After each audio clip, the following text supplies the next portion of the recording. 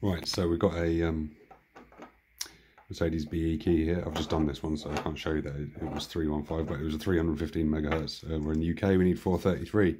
So I'm just going to show you how we quickly change the frequency, because I went to the job. Luckily, I've got loads of these, the right ones, but I went to the job. This one I pulled out of the package, and it had been delivered as a 315.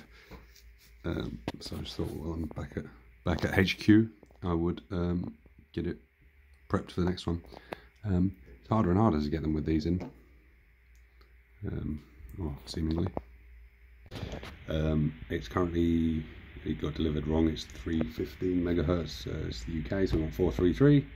So all we need to remove is where that is FRE frequency, that little resistor there. We just need to remove that from the board to make it a 433. I'm going to do that now. What we do is we use our little hot air gun.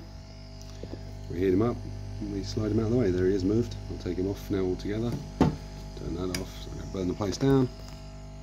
Can I do that through there? There he is. Oh, he's got a bit stuck because he's hot. Ah, he's gone. That's him. Off the board. So we'll reassemble the key and test the frequency. So we'll use this.